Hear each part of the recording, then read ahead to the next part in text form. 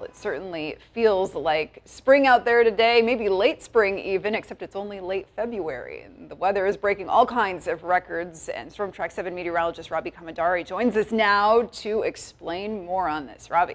Thanks, Elizabeth. You know, maybe these are the kind of records we want to break in the wintertime. Maybe not the other way. We're talking about these warm temperatures. So here's a look at this. These are the daily record highs for today, of course, February 26th, as of 4 o'clock.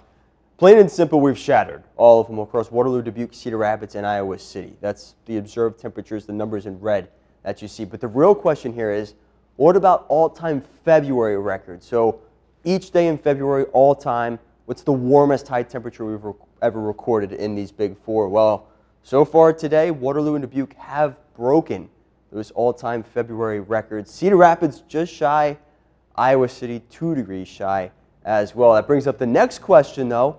What about meteorological winter in general? So that includes the months of December, January, and February. And of course, those observed temperatures stay the same.